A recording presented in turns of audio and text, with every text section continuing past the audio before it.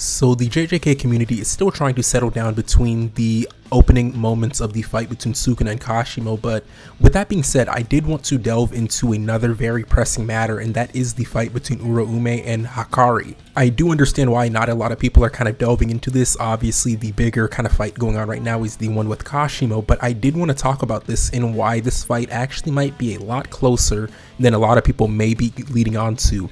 A lot of people seem to be kind of giving into the fact that Hakari is maybe going to blow out Uraume, or Uraume isn't going to really be that much of a strong fight between Hakari. But I did want to mention the fact that there is this kind of weighing thing in Jujutsu Kaisen where styles kind of make fights. Those that watch things like the UFC or MMA in general do understand that certain people are just easier at beating certain other people, and maybe they would have a hard time against others, and I feel like this is going to be the case in this fight with Hakari versus Uraume. I guess to start off this video, I did want to get into just exactly who Uraume is based on the information we currently have in the story, and why their style of fighting is kind of a bad matchup for Hakari and how he fights. What I feel like readers do have to remember is the fact that Uraume has been kind of walking the earth as long as somebody like Kenjaku has, so they obviously have just that much experience, over almost 1,000 years worth of experience, maybe even longer. You know, they have really been around since the time that Sukuna was around in his full powered state, and obviously, you know, being alive that long, you do have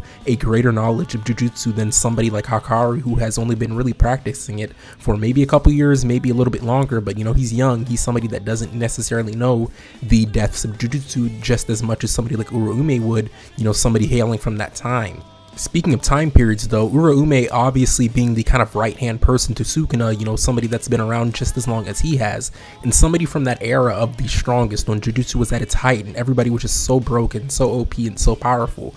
They're not going to be a pushover. You're talking about somebody that is the right hand of Sukuna, somebody that Sukuna, you know, tolerates, which there's not a lot of people in the series that you can say Sukuna even tolerates or lets be around him that much. And this is somebody that does, somebody that is from that time period of just the strongest, where everybody was just super powerful, super broken, and there wasn't really anybody that is weak. You're talking about somebody with just that many accolades alone going up against Hakari. It's not going to very much end well just off of accolades alone and just the time period that they're in. The only other person that we've seen kind of hail from that time period specifically was Yorozu, and we can already see how strong they were.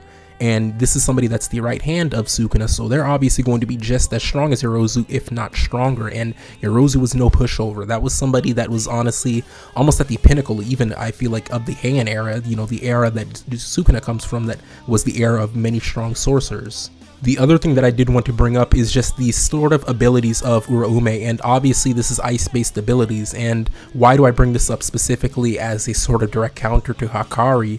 Well, Hakari's domain kind of operates on a time limit, so obviously when he hits that jackpot, he has about 4 minutes and 11 seconds, I'm pretty sure it was, to kind of do whatever he wants to. He has infinite cursed energy, it seems. He can just keep healing himself, you know, he can just keep fighting, keep going on, and this is honestly a very strong domain. There's no questions, no denying it. This is a very honestly broken domain, and just with how lucky he is, how he just keeps getting it over and over, this is honestly broken, and this would pose a lot of problems for Uraume. But you have to remember that the fact that they use ice, and just the fact that we don't really know the complete depths of their ability, we don't know how far this can go, you know, what, you know, domain they have, what other abilities they have. We haven't really seen a lot from Uraume, but from what we have seen, they are very strong.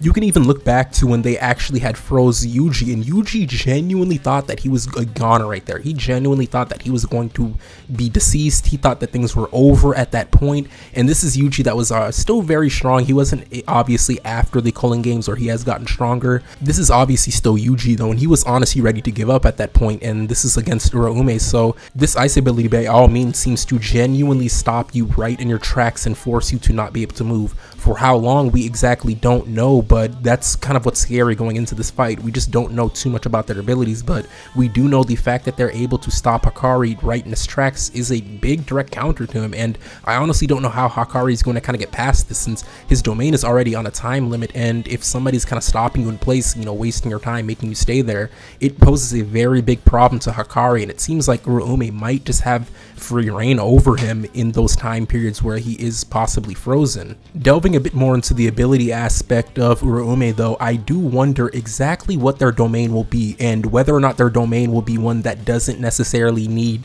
a barrier in order to be achieved. And obviously we know that Sukuna is able to do this. He does have that domain with his cleave and dismantle that doesn't need a sort of barrier to exist in the world, but we also do know that Kenjaku has the same exact thing. His barrier kind of outwardly expresses itself onto the world without needing a sort of casing to exist outwardly on the world. But honestly, I feel like the argument can be said that maybe Uraume's barrier, or domain I mean, will actually be the same exact way, where they don't necessarily need an actual barrier to achieve it.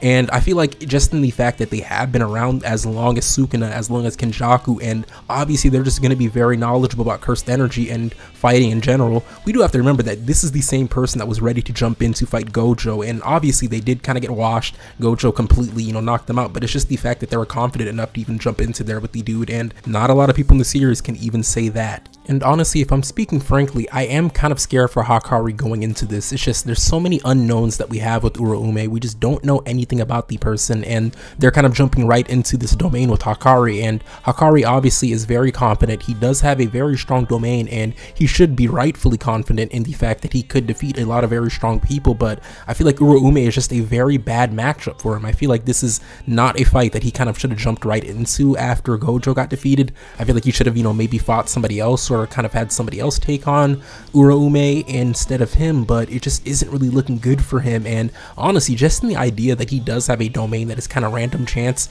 it's very scary anytime he fights, because obviously Gege can just write in the fact that he just didn't get lucky at that time, and that can possibly spell the end of Hakari. And I feel like even without his domain, you know, if he did kind of lose that role, he would be very strong even then. But it's just that there's just so many unknowns. He does depend on his domain a lot, especially in this fight. I feel like he would definitely need his domain to kind of outlast Uraume, and if that fails, if Gege just writes in that, you know, he didn't get lucky at that point, it's going to spell a lot of doom for Hakari going into the fight. But honestly, we're just gonna have to kind of see where things go. But it's just Hakari's kind of skill set going into this is just the fact that he does have a pseudo immortality going into it whenever he gets lucky, and you know, just a lot of cursed energy. He's able to kind of overwhelm his enemies. But with against somebody like Uraume, where maybe they're kind of playing more patient, they have long range options, they don't necessarily have to be right in the mix with Hakari, and they can honestly just literally slow him down, kind of, you know, break him apart, pick him off from the outside, and go in for the kill. Maybe when Hakari gets unlucky, maybe when Hakari gets tired,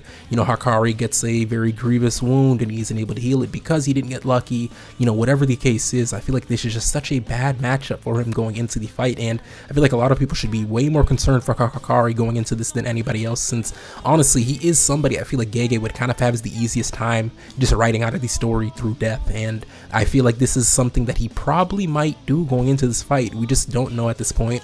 Gege doesn't pull their punches when it comes to killing off a person in these series, so we should be very scared for Hakari going into this. But with that being said, let me know what you guys think in the comment section. Will Hakari be able to win against Uraume, or is this just too much of a high level fight for him? I honestly think this is just way too much. I feel like it should have been somebody else kind of taking on Uraume in the time being, until they can maybe, you know, regroup and fight Sukuna if Kashimo can't kind of get the job done. So I feel like there was better ways to go about the fight with Uraume, and Hakari probably kind of bit off more than he can chew. But let me know in the comment section down below. Also, like the video if you liked it and subscribe, as it really does help me out, and I really do appreciate each and every one of you guys for sticking around and watching my videos. Thank you for watching, and I'm out. Peace.